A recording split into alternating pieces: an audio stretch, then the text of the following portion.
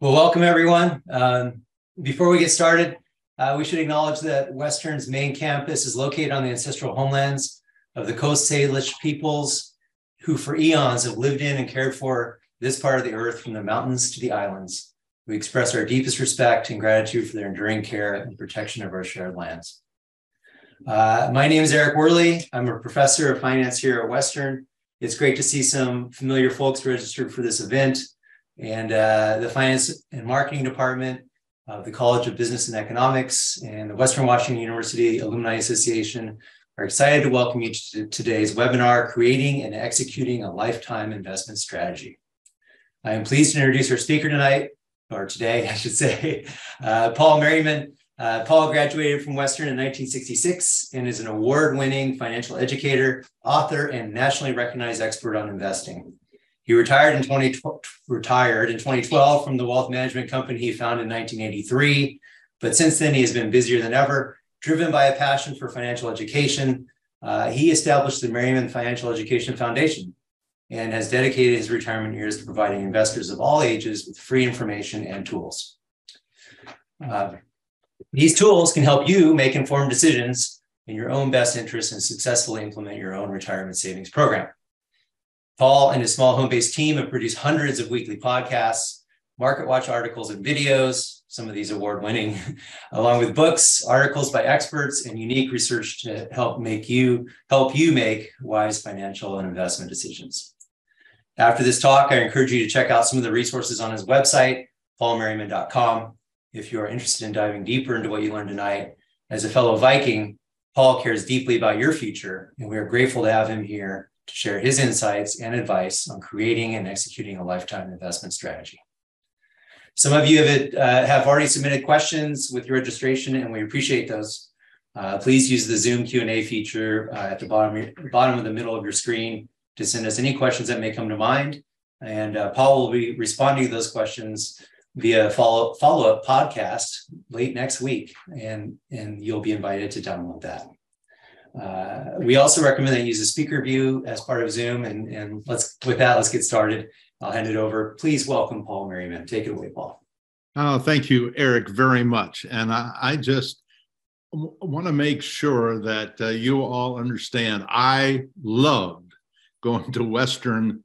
I still love a Western. And every time I get a chance to teach, often classes there on campus, it is a special opportunity for me, but this is serious business for me because I am not in the entertainment business.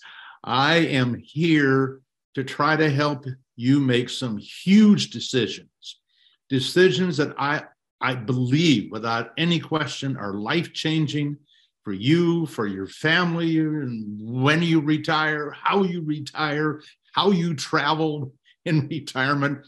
These decisions, I will do my best to convince you are in fact life-changing. Eric made the comment that we have lots of information, and the goal here is to give you the information that you would need to do this yourself. Now, I don't mean that it won't make you just generally a more intelligent investor. It should. But my goal for you, and you're going to see why in just a few minutes, is that you will be able to make decisions that are in your best interest and your best interest only. And that in and of itself could lead to some really amazing long-term returns for you. The do-it-yourself investor is special. And for me as an educator, as a teacher, it's a real challenge because some of you would just like me to tell you, go buy this particular fund. That's it. You don't need any more information. You may conclude for some reason that you trust this information, and I would just give you the name of that fund. And by the way, you will see the names of mutual funds, exchange-traded funds that I trust. But the bottom line is those kinds of investors I always am concerned for, because oftentimes if you don't dig a little deeper, you don't get the information that you need to create realistic expectations, because in many ways, the most important aspect of our work, and when I say our, we are a team of people who are donating our time. There's no profit motive for us in this process. It truly is about you. But for the person who says, yes, I want to be a do-it-yourself investor, the challenge is this. You have just said, I want to be an investment advisor, and I have one client, me, the most important client in the world. And the challenging aspect of investing is not just that you understand this historical data that I will share with you, but you're going to need to understand yourself and the psychological hurdles that investors face. And I'll do my best to get you started in that direction. Now, it all starts with a millions and millions of bits of information that you could understand about investing. It is it's a topic that we have hundreds of years of data on.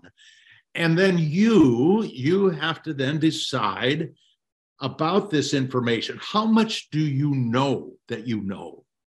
Because most of you probably have some general understandings. You know the difference between a stock and a bond. You may know the difference between a no-load mutual fund and a load mutual fund. There are a lot of things that you've probably been exposed to. But obviously, there's a lot more. And you're going to get some of that today. And I want to warn you, I give you so much in this hour and a half that I think if you're really going to get it, comprehend it, and put it to use, you probably want to watch this more than once. Or, as Eric suggested, go to our website, and we have over 700 articles, podcasts, and videos there. But I'm going to show you at the end how to get the very best out of that website. Then there is the piece of pie that represents what you know you don't know. And I can tell you right now, the thing that you don't know, and I don't know, and Eric doesn't know, nobody knows, is the future. And that is what we'd all like to know. So all we can do is we can learn about the past and then assume there's going to be something similar in the future. Then there's the piece of pie that represents what you don't know you don't know. And the problem, of course, is you have no idea how big that piece of pie is because you don't know it. And one of the things we need to do as investors is understand there is so much that we don't even know to know that massive diversification is one of the smartest things that you can do. That goes a long way to protecting you against the things you don't even know that you're supposed to know. Then there is a piece of pie, and this is the most interesting in some ways, that represent what you know, but you are wrong.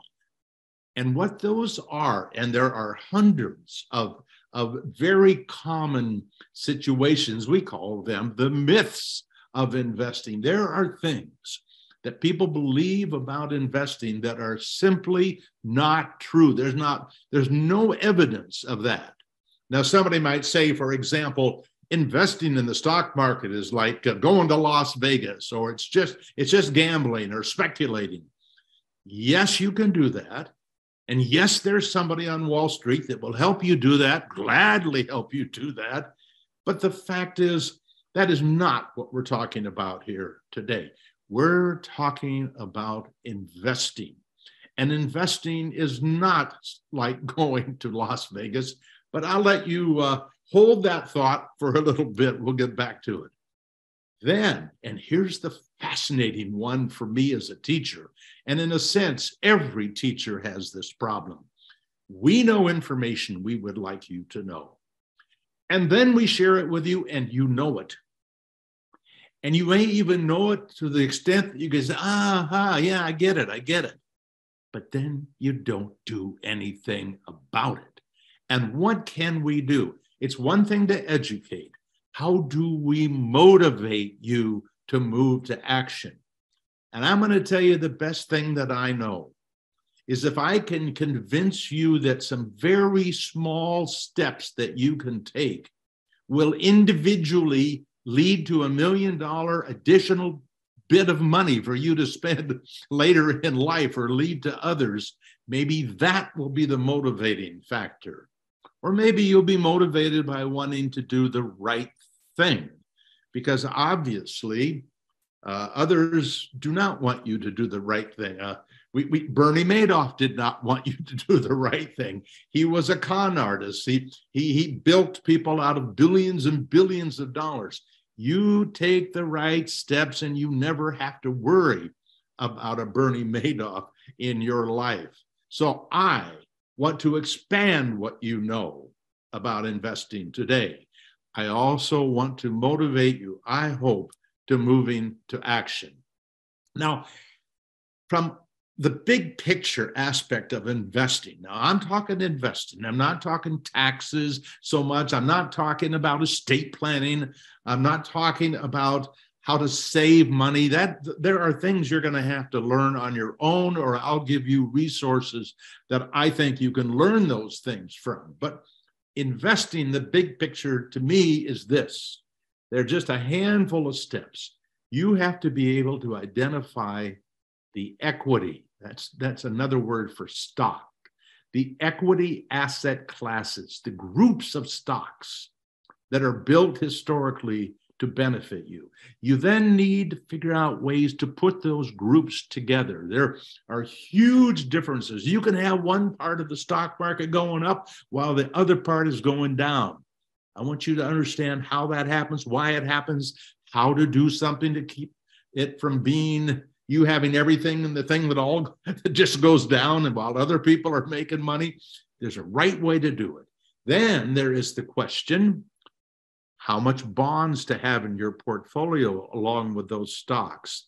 That's for people who don't want to take a lot of risk. They want to reduce the risk. They want to reduce the return. They want to have a sense of comfort. I'm going to show you how to do some of that. Now, what I will not dive in today to, I will not dive into taking distributions out of your portfolio in retirement. I'll show you where to get that information, but I don't have time to do that as well.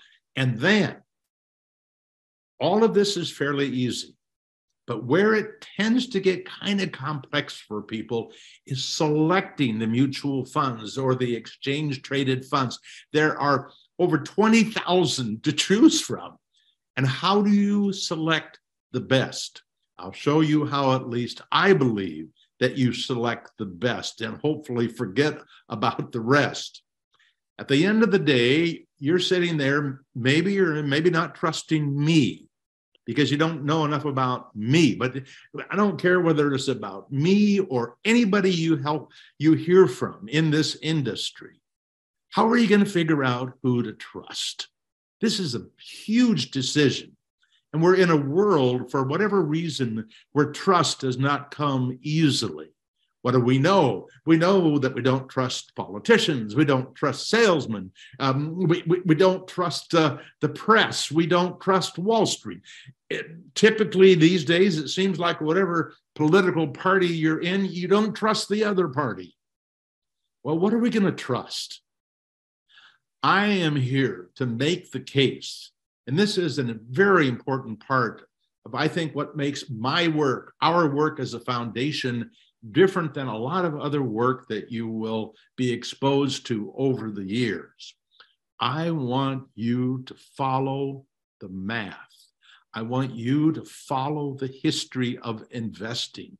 I want to do everything I can to get you out of the responding emotionally or responding to what just happened. Oh, inflation, or we got a debt crisis.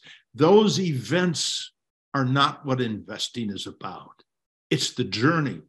And the journey of investing to be successful is not one of focusing on today or the things that the news wants you to focus on. They got to attract your eyeballs, and they can't attract your eyeballs talking about something 30, 40 years from now. Well, I want your eyeballs and your brain focused on 30 to 40 years.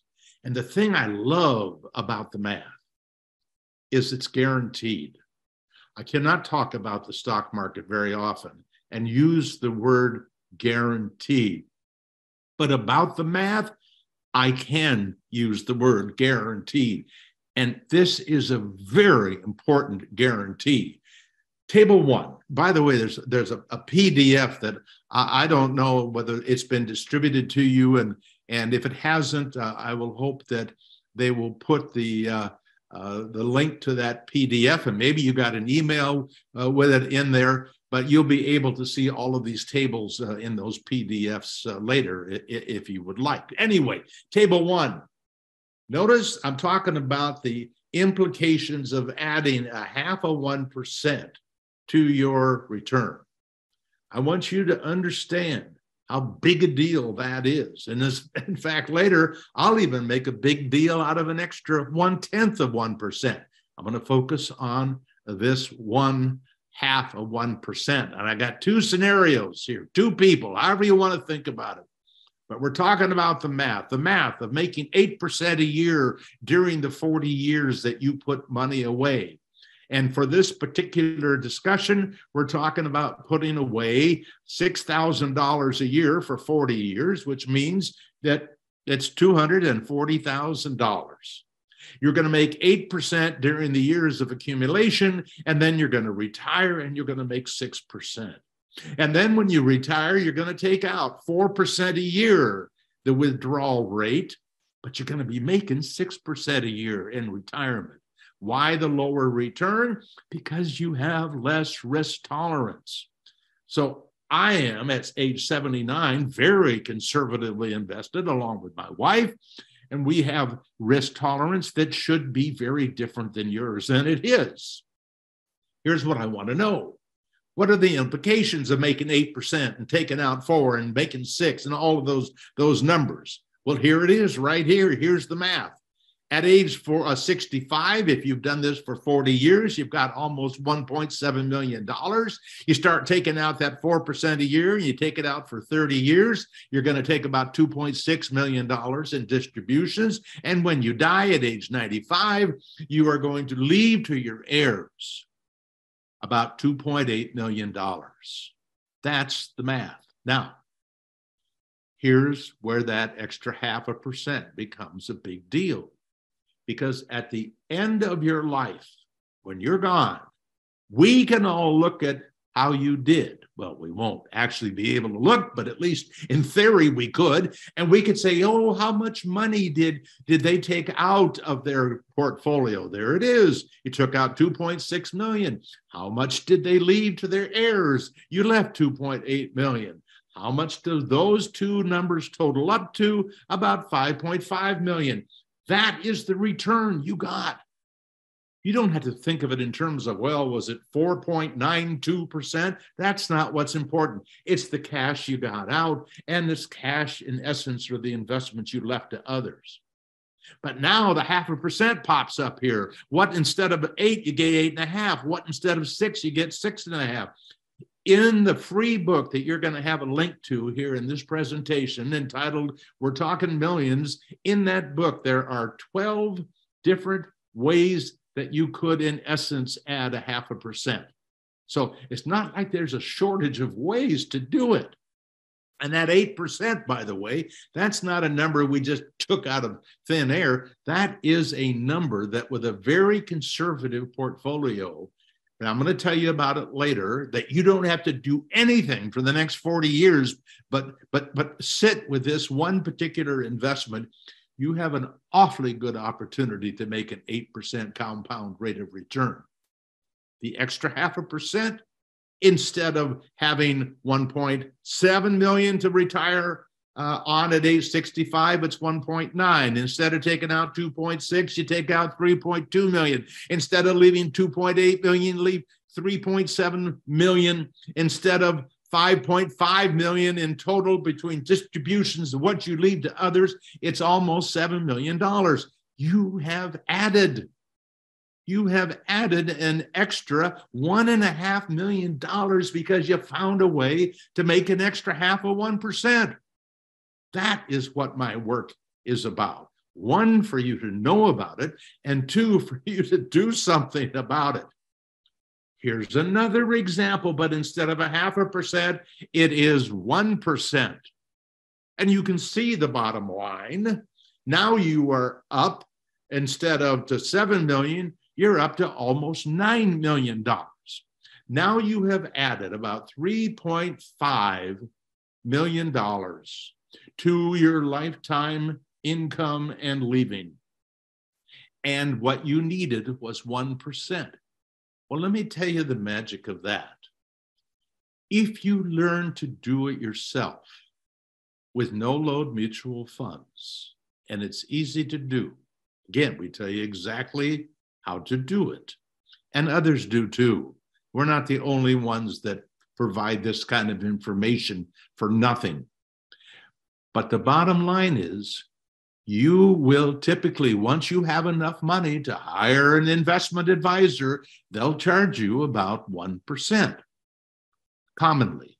Sometimes less, sometimes more, which means if you don't hire somebody, you keep that 1%. That is the simple thing you need to do to make 9% instead of 8%. Now, there are lots more ways to do that, but this is one of the reasons I want you to do this yourself, is because I know you're smart enough to do it. You got through college. I teach high school kids how to do it. They get it. So I know that you can. Some people are just afraid of investing because they think it's too complex. That is because Wall Street wants you to think it's too complex so that you need them. You do not need them. Now, you are in a partnership. You may think you're taking care of this yourself. You're doing this yourself. No, you have to do it with a partner. And the partner is the market, the stock market.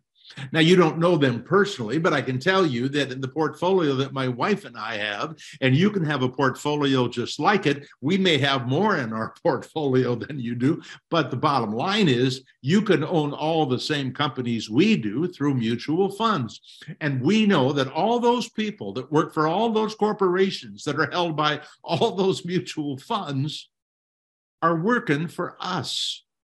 Millions of them going to work every day. They are the business you own. Obviously, they don't know you personally.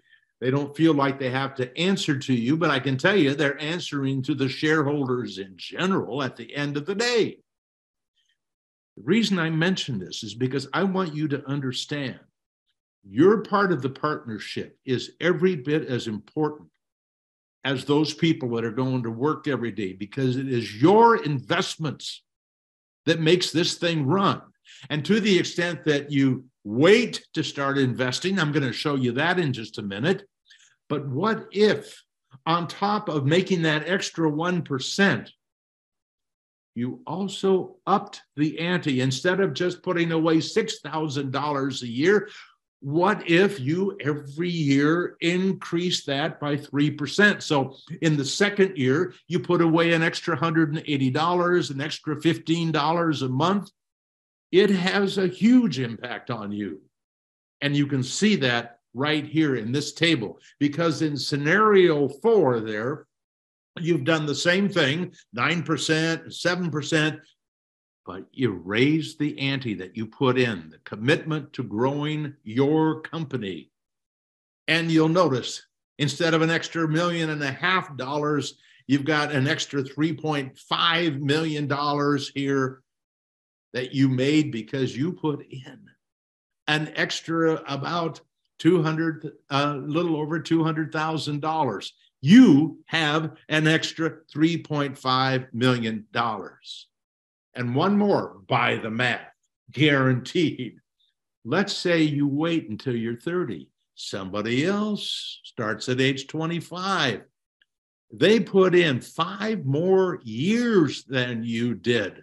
And I'm just going to tell you, that cost you $4-7 million if you did not join that person and put that early money in there. That a reasonably small amount of extra money has totaled another 4.6 million. You now, by doing these handful of things to make your life better in the future, and by the way, saving $6,000 a year with the kind of money that you're going to be making as you grow within whatever you're doing, you're going to put a lot more money than this away. So this is just the beginning. The next part is not guaranteed. I can tell you that in a sense, that the history of the market, in a sense, is guaranteed. But the fact is, nobody can suggest that they can guarantee they're going to get you what it got in the past. This is what the risk of investing is always going to expose you to, a risk that the future will not look like the past. If we could say that we could guarantee it, then that would be a really big deal. Now, I'm going to show you some numbers, though, that could say, here's the worst that happened to people. Here's the best that happened to people. More than likely, you're going to get something in between. First, fork in the road that we come to now, where it's not about you, it's about what you have invested in, about the market, is this huge decision between stocks and bonds. Stocks represent ownership, bonds represent debt. You have actually loaned the government, loaned a corporation money for which they say, we promise to pay you 4% for the next 30 years. And if we do well, all you're going to get is 4%, whereas in the stock market, they don't guarantee you anything. They simply say, come on aboard. You're a shareholder just like everybody else. We're doing our best. We're trying to keep our products up to date. We're trying to collect our bills. We're trying to manufacture high quality products. All those things that a business is going to have to do. But look at here. Here's the return over the last 94 years. By the way, in about 3 or 4 weeks, we'll have all of the tables you're going to see will be updated through the end of last year. But here's what we know through the end of 2021 was that a short-term government bond, or like a treasury bill, versus an intermediate term, a bond that matures maybe, let's say, in 5 or 7 years, or a long-term bond that the government might issue that matures and pays you back what you put in, let's say, 10, 20, even 30 years. These are all different levels of risk, these 3 different kinds of bonds. But what I want you to really notice, 2 things, that the worst year that short-term government bond ever had was a very, very small loss. On the other hand, the return it got was $100 grew to $2,000. The long-term, and by the way, that was based on a 3.3% compound rate of return. Money, growing on money, the money always being put in and continuing to compound. On the other hand, the long-term bond, it compounded at 5.6. So a $100 investment grew to $16,500. So there you kind of have a range. $100 grows to $2,000 or $16,000 over 94 years. I talked about trying to get you an extra 0.5%. Look what happens when we put that money into 4 different kinds of asset class equities. For example, there is what they call the S&P 500, or it is commonly seen as a mutual fund or asset class that's called large cap blend. Huge companies, I mean, really big, the biggest companies, 500 of them. And they've looked at the return of the biggest companies historically, all the way back to 1928. And what they see is during that period of time, the compound rate of return was about 10. So $100 grew to over 900,000. Then there's the large, oh, by the way, that word blend, that means partly growth and partly value. Growth and value are very different kinds of stocks. Growth companies are great companies with a great future, with sales growing quickly. Really, people really love those companies because they have that great future. They are willing then to pay a very high price to own them.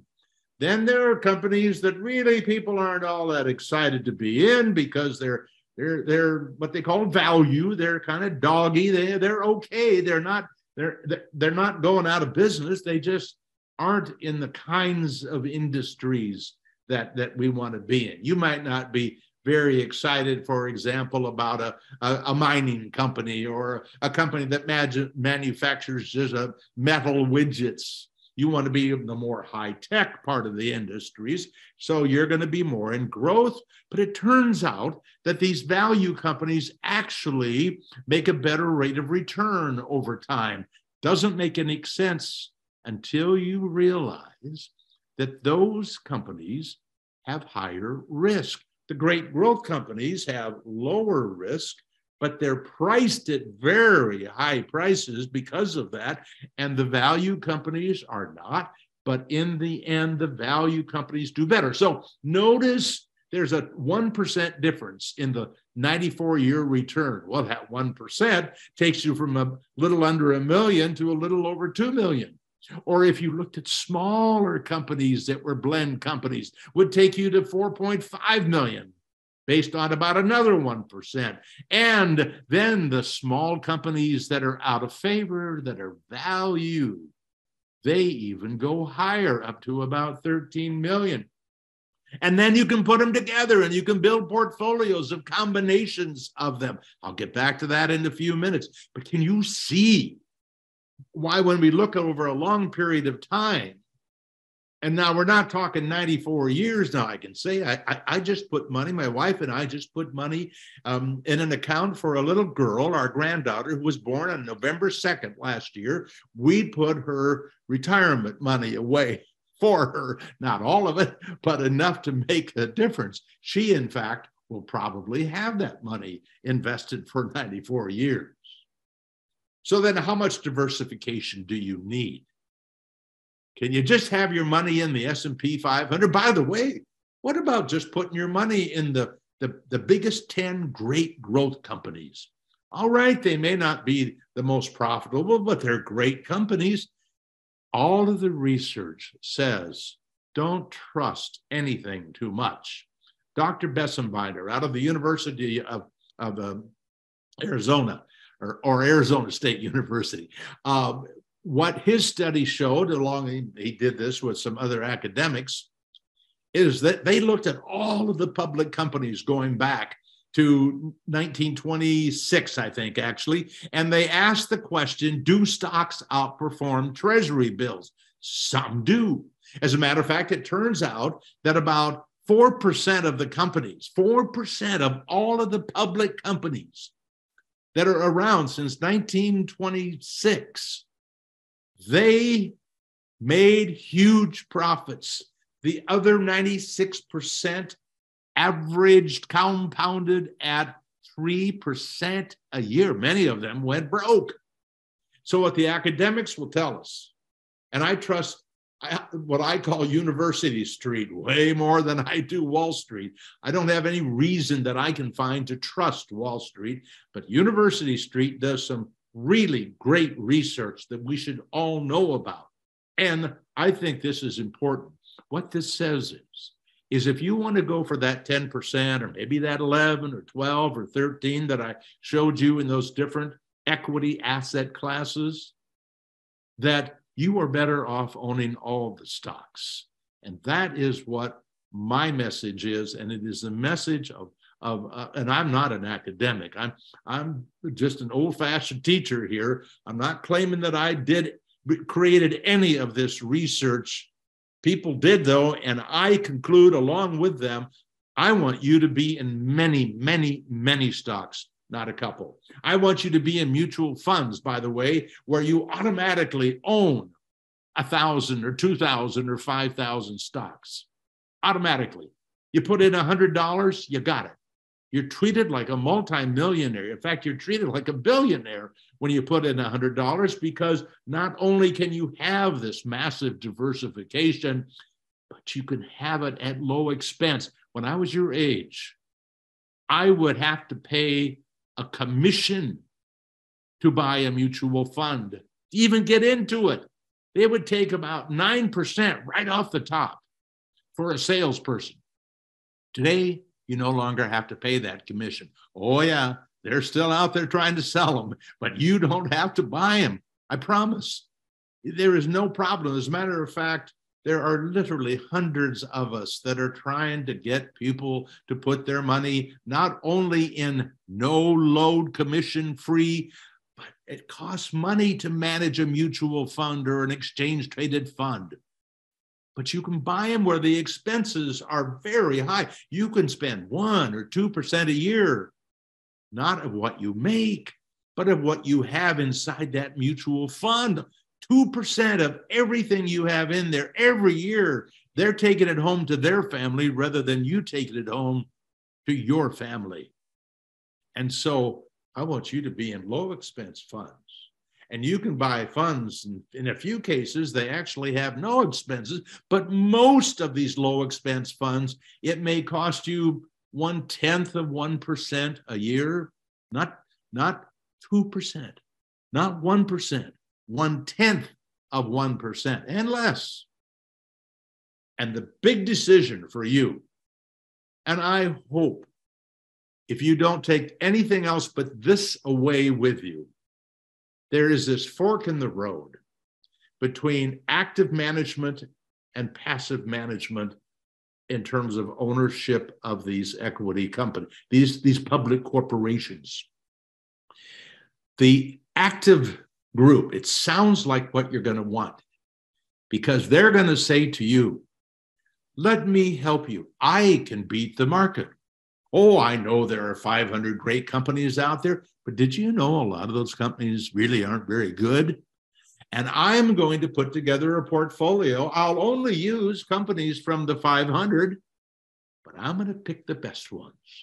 I know how to do the research so that I can create a portfolio, a mutual fund, in fact, that may or may not have a commission to get in, that may or may not have low funds, normally not low funds, because they got to pay me, the genius, the guru, who knows the right companies to put in that portfolio. And oh, by the way, did I tell you that not only do I know the right companies to put the money into, I know when to get in and I know when to get out. And you're thinking, more money for me. If they know what to buy and not buy all 500, because surely some of those 500 are dogs, and yes, they are.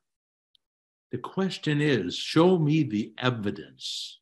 Show me the evidence that people have been able to do that very thing that you say that you can do. And they could say, oh, well, I would hope you'd ask me that, because here's a list of 100 people who over the last 10 years have done better than just buying and holding some index fund, some passively managed fund.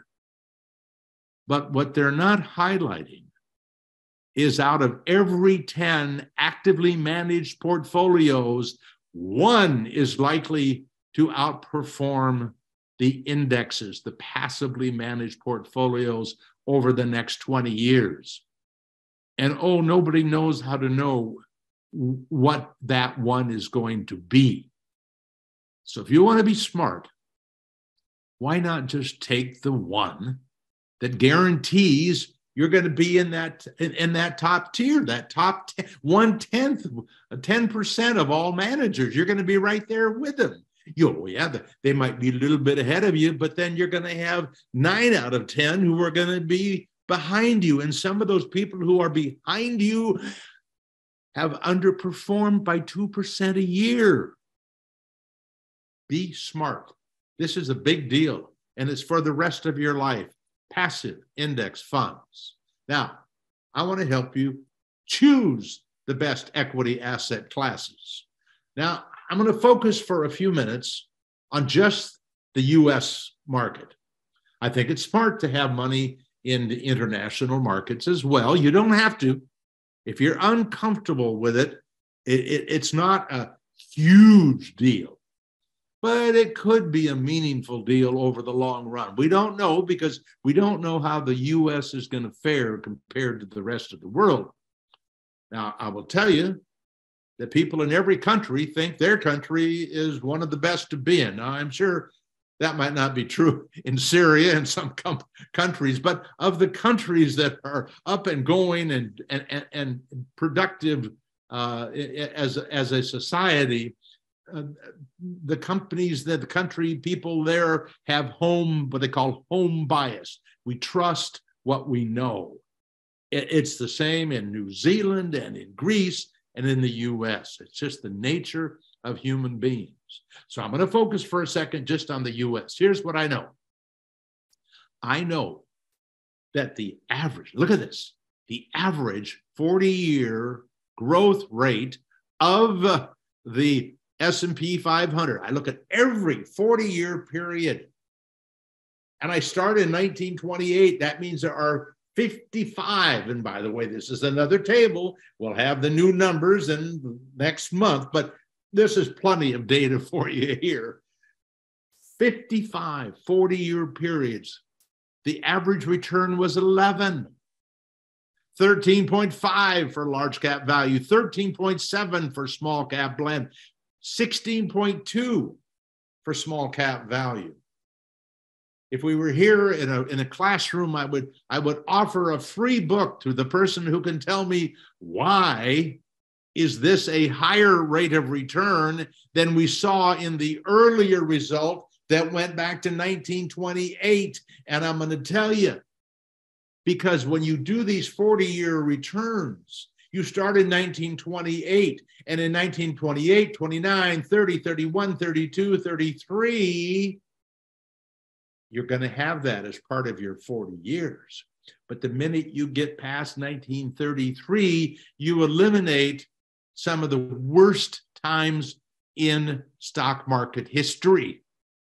And my view is leave them in. We don't know whether life will have another period like that again. And while I would hope for you that you don't, I didn't in my life, and yet I'm only 79. It could happen during the rest of my life. We just don't know. But I do know this, that the worst 40-year period was a compound rate of return of 8.9, not a loss, a gain annually. The best was 12.5. Over here was small cap value. 19 was the best. The worst was 11.6. And you'll be able to see the worst and the best over here with these combinations of equities. What I'm saying here is if you got time on your side, there is no evidence that you are likely to end up losing money. Having said that, let me assure you that it is not impossible after you save for 20 years, that 40 years, that on the 41st year, the market doesn't go down 50%, because in the period from 2000 to 2009, it was down 50% twice. But the idea is not to have all your money in stocks if you don't want to take that kind of risk. More on that later. Darrell Balls, he spends hundreds of years each year producing tables and graphs and ways to educate people. And this is, I think, one of the most beautiful pieces for people to learn so easily about how the market really is. Because what Darrell did, we know the returns of every one of these four major asset classes: large blend, small blend, large value, small value, and then the four fund 25% each, okay? He gave a color to the large cap blend, the S&P 500. It's green. I can, in a glance, I can see green was up at the top in the early years, and then it fell to the bottom later on, and then it was back at the top, and then at the bottom, and then at the bottom. I mean, it's all over the place. Yes, it's mostly at the bottom, but remember, it had the worst returns. They weren't bad returns, by the way. I just said they were the lowest returns. So we expect a lot of the years the S&P 500 will be down there, but we also expect the small cap value, that's the electric blue color here, it's going to be at the top a lot of the time. But a lot of the time, it's going to be down at the bottom too. Nothing is on the top all the time. Nothing is on the top all the time. And nothing is on the bottom all the time. That's true with individual companies within each one of these asset classes, and it's true of the asset class itself, which is one of the reasons it's not just enough to own 500 great companies. You want to also have these other combinations in your portfolio, because look at the 4-fund strategy. The 4-fund strategy made more money, about 1.7% more per year, I think, if I recall right. And I'll show you in just a minute. Look how the 4-fund strategy, it is the kind of this purple color. Look at, there it is in the middle. Not the best, not the worst. Look at it, still in the middle. Every time I look here, it's somewhere around the middle, or a little bit above the middle, or a little bit below the middle. So it says, at least for the last 94 years, and last year, by the way, it was a great combination, much better than the S&P 500. And that's the way you might want to be. You might not want to be all in small cap value. Yeah, you may have the highest return, but you don't want all the top and bottom. You want to be there in the middle. It's a choice that you can make.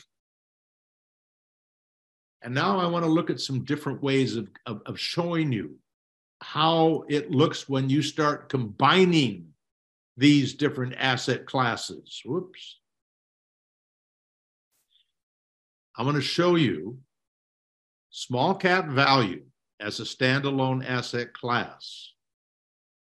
13.4% compound rate of return over this 1928 to 2021. I want to also show you down at the bottom, we said it was going to be the lowest performer, and it was in the S&P 500.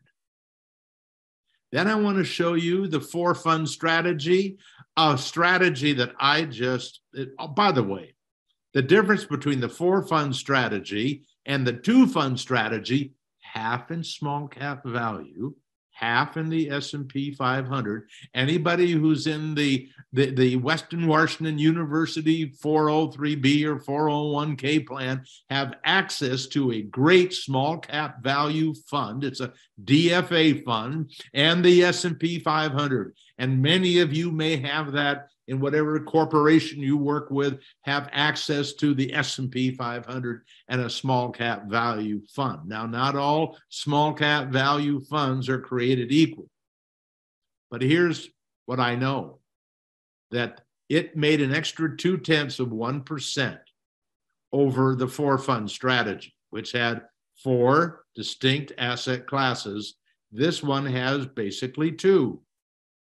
And then you could kick out the growth and have only value. That would have been 12.5. But here's what Daryl showed us.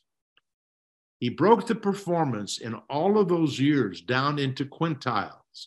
What percentage of the time was small cap value the best when they looked at yearly performance? In the top 20%, 48% of the time.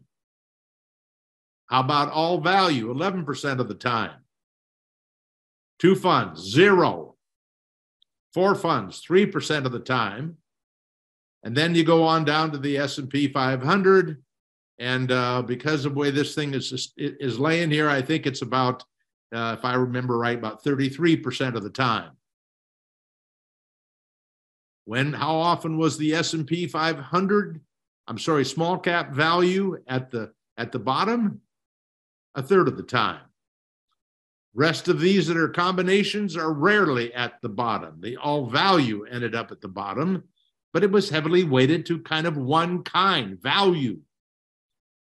So my point is, you have a chance here to kind of get an idea. If I'm on this wild bucking horse thing called the stock market, how am I likely to do? And this tells you. So if you get into something in the first year, you're not in the top 20%, understand, go back and look at this and remind yourself what reality is. I can tell you that a lot of marriages don't make it.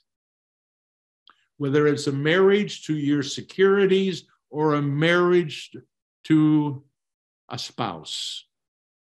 And the reason that oftentimes they don't make it is because people don't know the difference between the courtship, the honeymoon, and reality.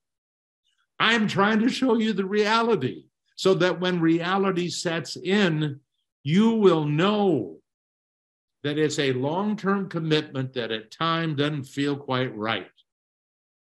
And so I will just tell you quickly, because this is one you can dig into later. What Daryl did here is he shows you 1 year at a time, looking at those 5 different portfolios. Who was the best, who was the worst, and what happened in between. Great study material for later. Now, in our work, let me tell you about an article. It was written in 2014 by Dr. Dolly from White Coat Investor, one of the truth tellers in this business, one of the great websites in this business, White Coat Investor.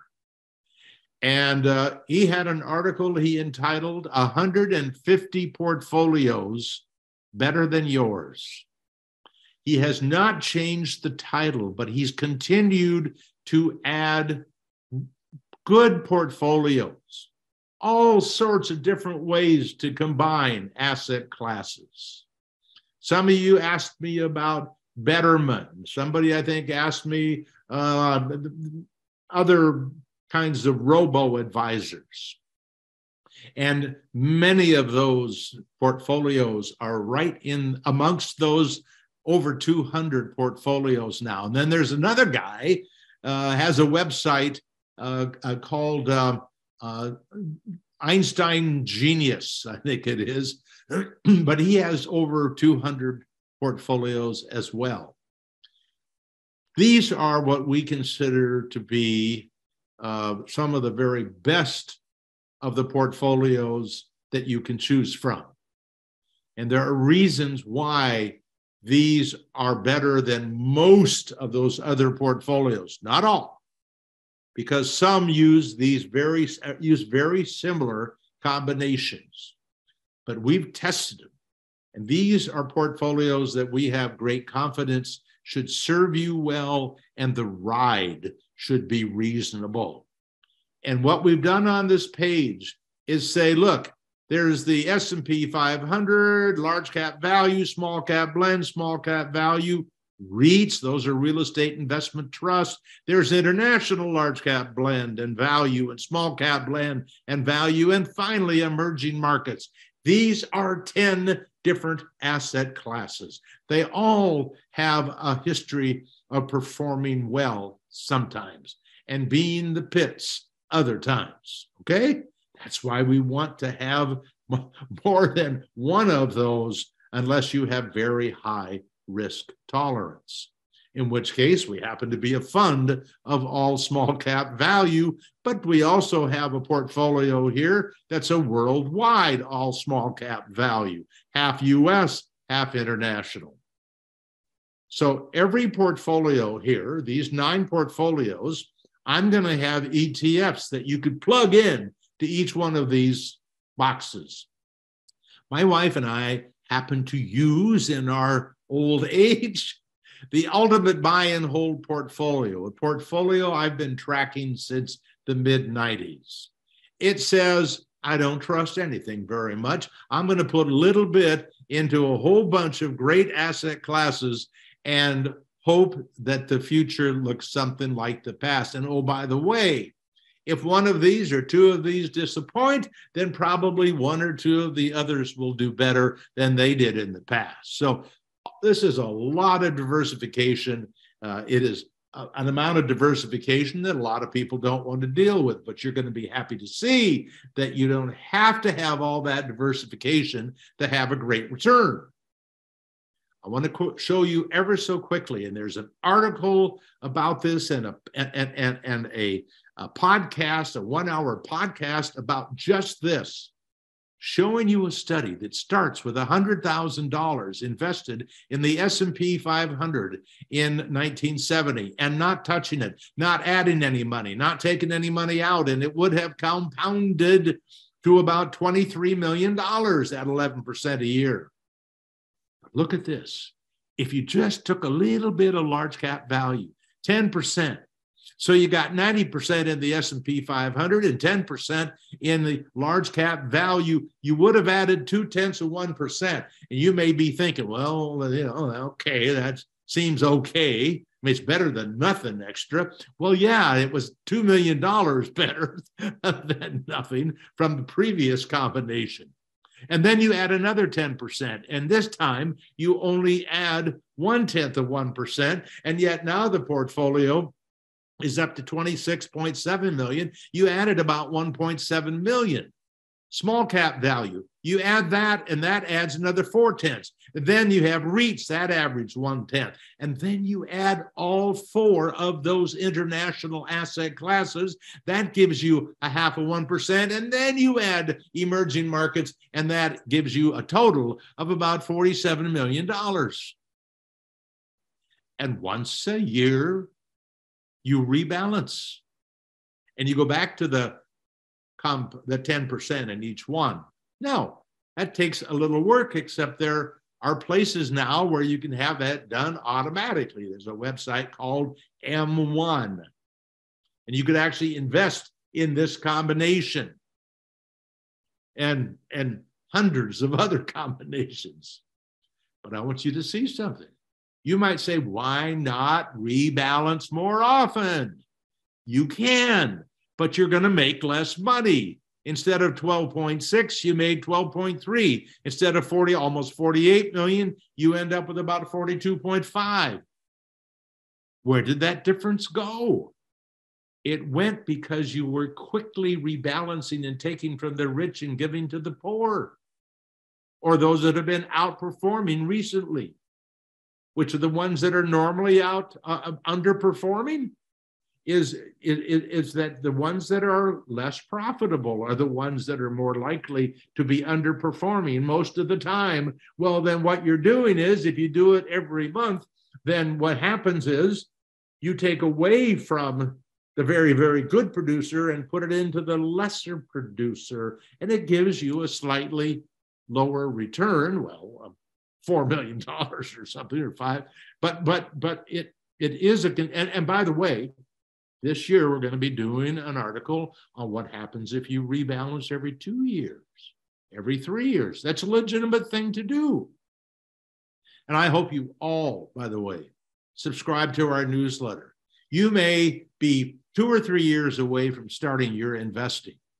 I want you to subscribe now. The cost is free, okay? I want you to subscribe now so you continue to learn, but more importantly, when the day comes that you start investing, I want you to be reminded of the steps that are in your best interest.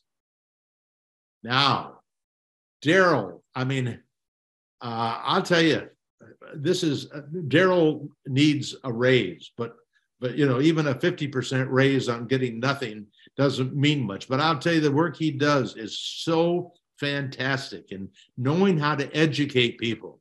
I would never know how to do this without Daryl's help. But here's what he did.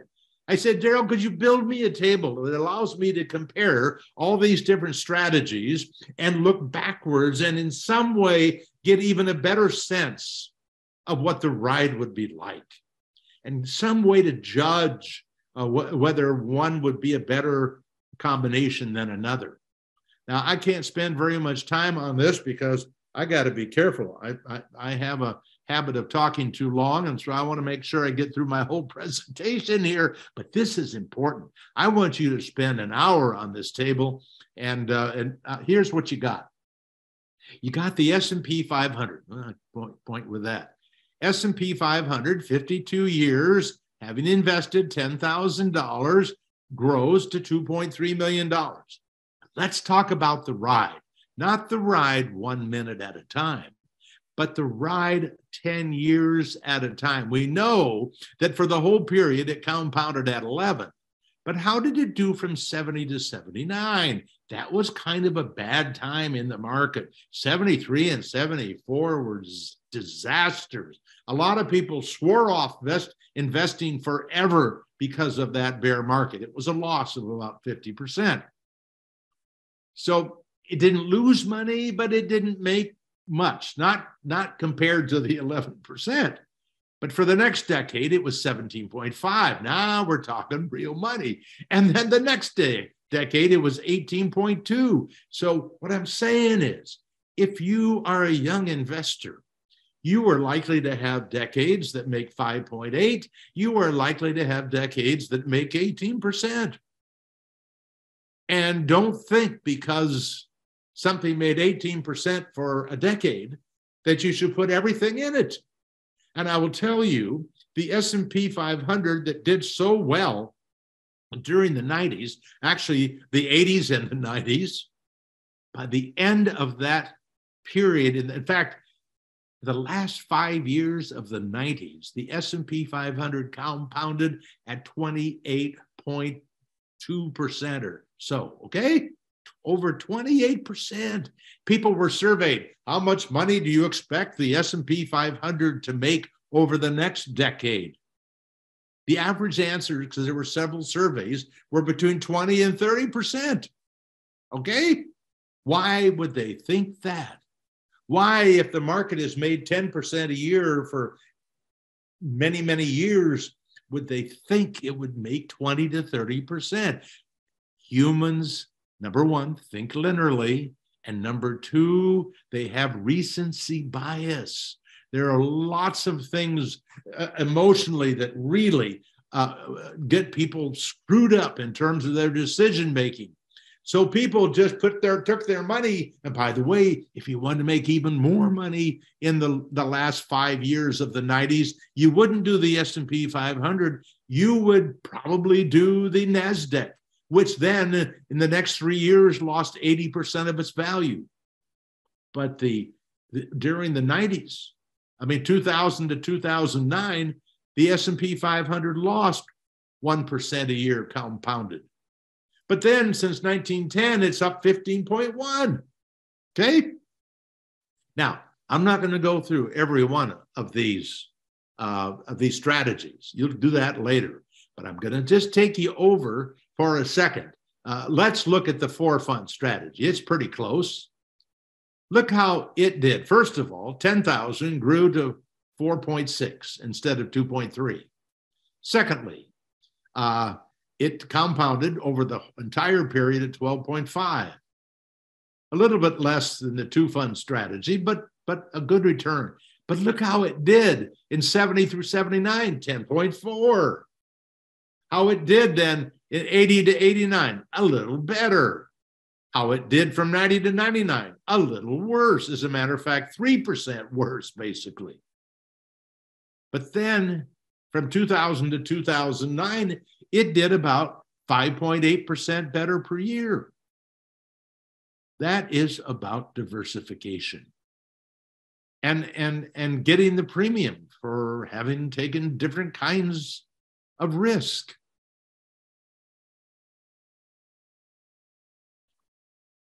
Then he did one more thing, actually 2 more things. This is so helpful. He looked at every one of the gain years that these portfolios were up. In the case of the S&P 500, out of the 52 years, they made money 42 years. So when you had a bad year, if you knew that 10 years you were going to lose money and 42 years you were going to make money, would you have panicked because the market went down? 1, 2, 3 years in a row. Okay? That was uncomfortable. Now, I want you to notice that the 4-fund strategy had 40 years up. Oh, you had 2 more losing years. That's starting to sound like, yeah, this could be a little more risky. But then what he did, he added up all of the good years, 780, summed them, 787% versus 871%, almost 100% better. Well, close, 80%.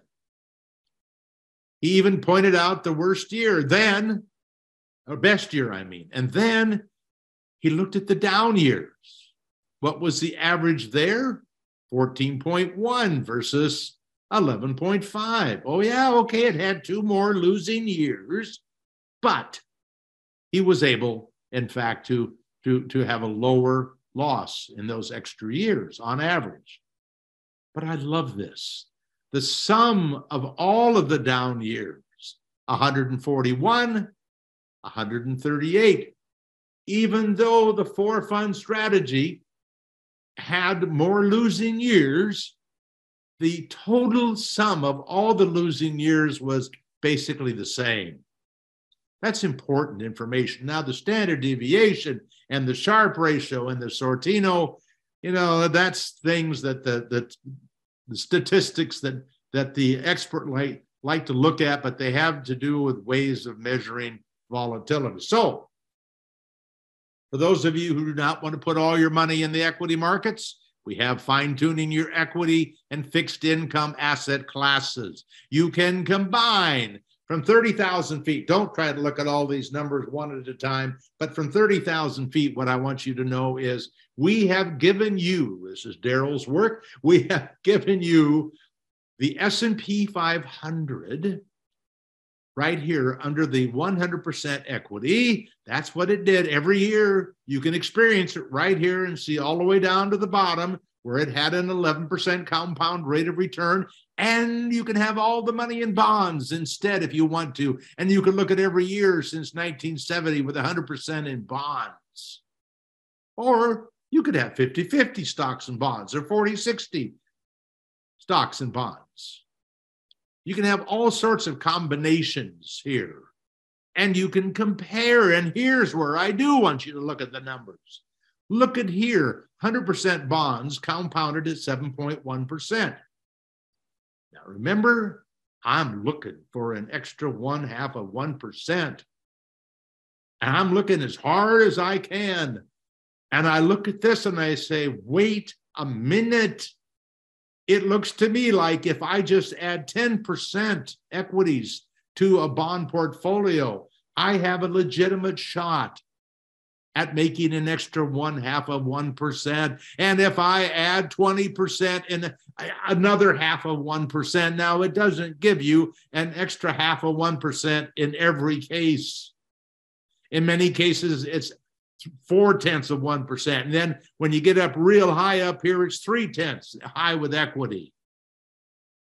But Daryl believes, as I believe, that you can't just look at how much you make. You got to understand how much you're likely to lose. Even bonds have losing periods. The worst 12-month experience, not calendar year, but 12 consecutive months, a loss of 3.7. With the 20% equity, a loss of 8.8. Over here, you can see a loss of 43.3 with the S&P 500. So now, as I look at the 4-fund strategy, okay, instead of the S&P 500, and look at all of those years and look down at the bottom, I can see that with the 4-fund strategy, as I go from 7.1, not to 7.6, but 7.8, not to 8.1, but 8.4,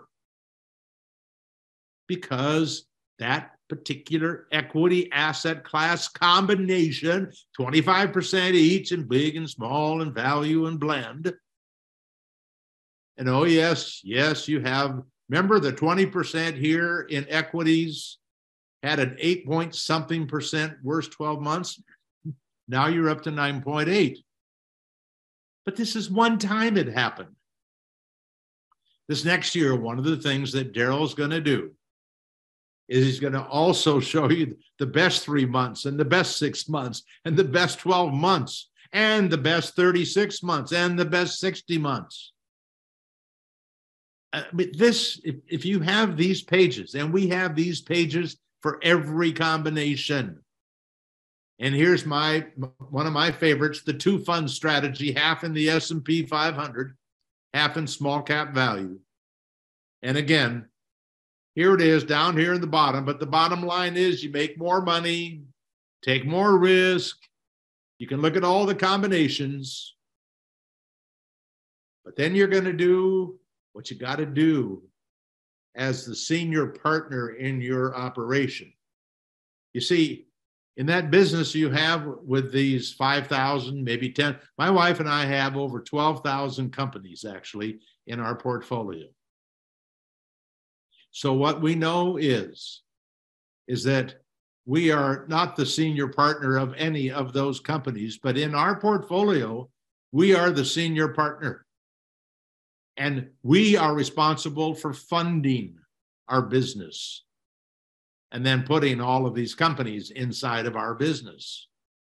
So I want you to see what it looks like as you fund your business. And that's what these accumulation tables are about. And we got a bunch of them. I'm just going to show you a couple of them. But I want you to know that we're going to assume you're going to have the discipline to add 3% a year. So here you go. This is the S&P 500 as the stock portion. And I give you all of these combinations of stocks and bonds. And what I can see, this is important, I can see that by the end, and I show you the annual contributions right here, and what you had at the end of each year, at the end of 10 years, well, let me show it to you in a slightly easier way, okay? We did it for this, for the S&P, we did it for the 4 fund, we did it for the 2 fund, small cap value.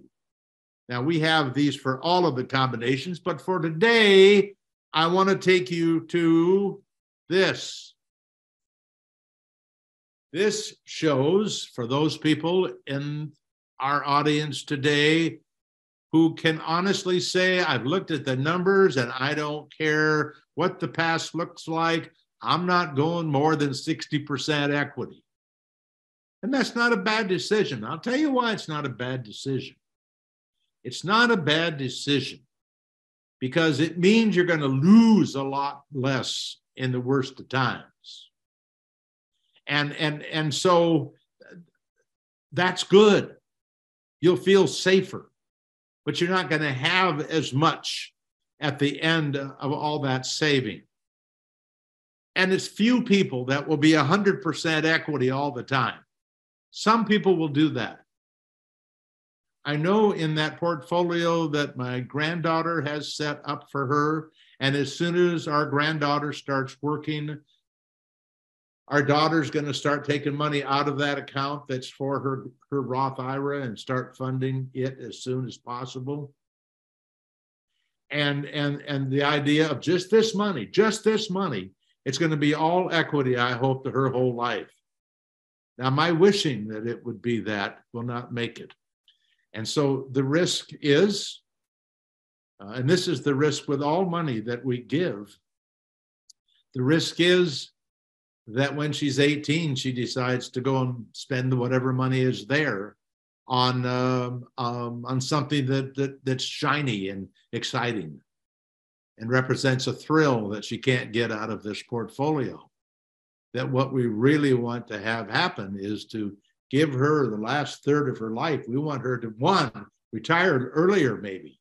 We want her to do her own funding too, by the way. We're not expecting this to be the only money she puts away.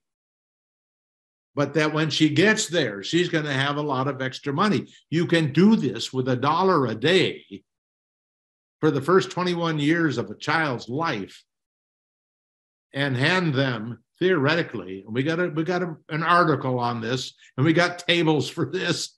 You could be handing them legitimately a $10 to $50 million retirement benefit. It's amazing. Time is such an asset, and at my age, I know it probably better than you, but I wish you felt as the time was as precious as I do. But you can see down below here, you can see the decades. And when you see the decades where you were, you can see that, for example, at the end of that first decade, in one case you had 16,000, and in another case you had 20-some thousand. But remember that the reason it's there is because you put away $1,000 a year plus some increases due to inflation. Now, in the time I have remaining, let me just check. Holy moly. America's #1 investment investment is the target date fund. For the average person, and a target date fund is by far the best investment. It allows you to make one decision for the rest of your life. One. I mean, literally, you don't have to do the thing except to say, I want to retire in 2065 approximately, and so I'm going to put my money into the 2065 target date fund, and it is going to be professionally managed for you, very conservatively, by the way. And I'm going to show you very briefly how to make it a little more aggressive than they're going to make it, and pick up an extra 1 or 2%. Okay, this is really important. But if you never went beyond the target date fund, you should be well served, because you won't get involved. And it's a big deal that you don't get involved. And the reason it's a big deal is because the individuals tend to hold too much money in cash. Individuals tend not to have enough equity in their portfolio because they're afraid, because they're being asked to choose these things themselves. But that target date fund, they manage that money just like they were managing a pension fund. They are managing it so that you have should have a good expectation to have what you need to retire on. I'm not saying have more than you need, but have enough. And Wharton did a study. They looked at 1.2 million real investment accounts of people who either did or didn't have target date funds as their investment of choice. And those that didn't have any target date funds but were trying to do it themselves, pick out this fund plus some cash plus some bonds, the ones who just put the money in the target date fund made an extra 2.3% a year based on history. Well, forget everything else I've said about adding other stuff to it. If you could, just by putting your money in a target date fund, do better than most of the people, or let's say all the people in your company that aren't using a target date fund. But if you want to do a little better, because target date funds have too much in bonds, it just makes me sick. That target date funds will typically have about 10% of a 20-year-old's portfolio in bonds. You don't want any bonds in your portfolio at age 20. You want to be all in stock so that when the market goes down, you get more. See, that's the way. When you read, we're talking millions, the book that is free here in just a second, you will see that dollar cost averaging makes you buy more shares when the market's down. And these target date funds don't have enough in value, and they certainly don't have much in small cap. So Chris Pedersen, he's our director of research, another 200 to 300 hours a year working for this foundation, created 2 funds for life, another free book. He shows you with just the addition of 10 or 20% small cap value, it can be a life changer. Instead of putting 10% in the target date fund, put 8% and 2% into small cap value. It's huge. And there's my book, co-written with Richard Buck. Rich and I have worked together now for since the 90s. But that book is free. Also, as an audio book, you can just click through to your PDF and get it. Or you can go to paulmerriman.com/sign up. You can get it as an audio book or as a PDF, free. And here's Chris's book. Now I'll tell you, Chris's book dives deeper into two funds. I do a dive into two funds as a part of my book, but Chris is the man who invented this strategy. And boy, it is for people who will take the time, all the charts and tables and graphs, it's a beauty. It's a beauty. And it too is, and before we went to offering this free, he was donating all of his royalties to the foundation. None of us make a penny.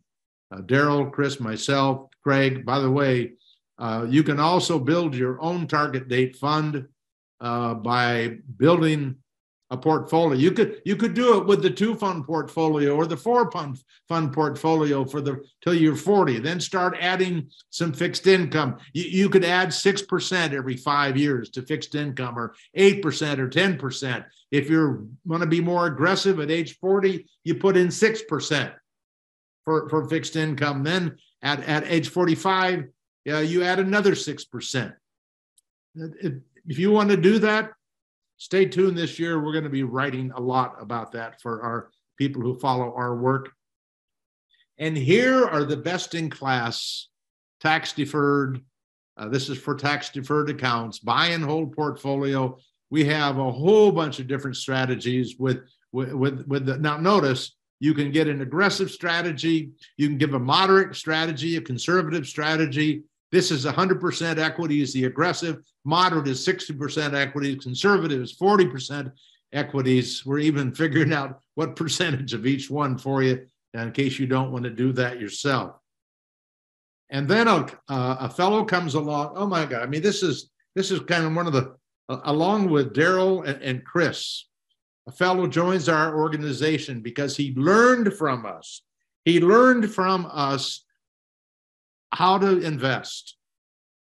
He had not been in a position to put money into retirement, but when he did, and he's a very intelligent, techie guy, he took all of our data and he built software to be able to manipulate the data so he could test it with his numbers.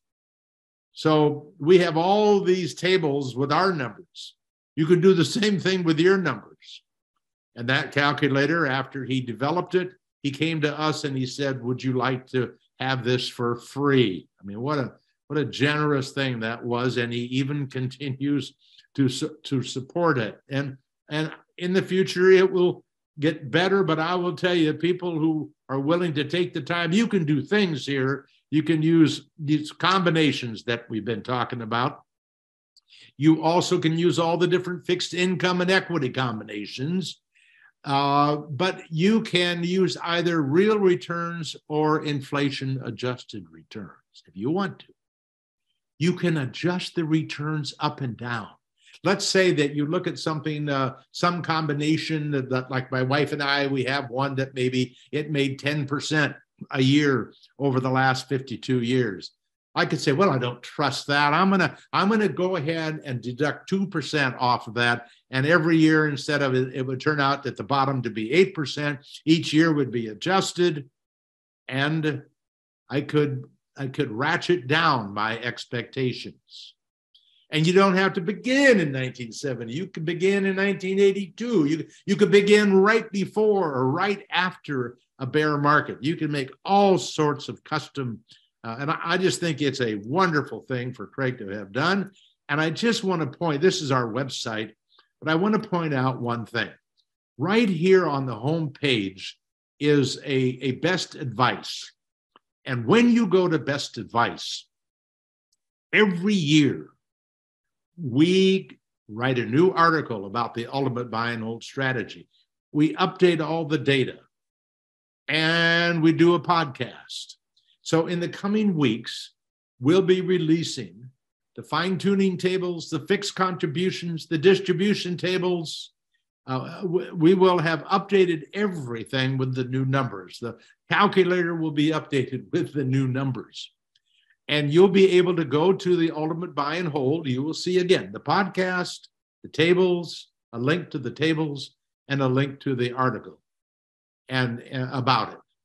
And of course, you can always, if you wish to, you can email me, paul@paulmerriman.com. Now, as I promised at the beginning, I will be providing a response to your questions. And I want to be very careful here. I do not give personal investment advice. I will try to nudge you in the right direction in a generic way, but I cannot because I am no longer an investment advisor. And so I can only act as probably a good teacher would. In fact, a good teacher would say probably, go talk to a professional advisor. And I'm a great fan of hiring people who charge by the hour, by the way.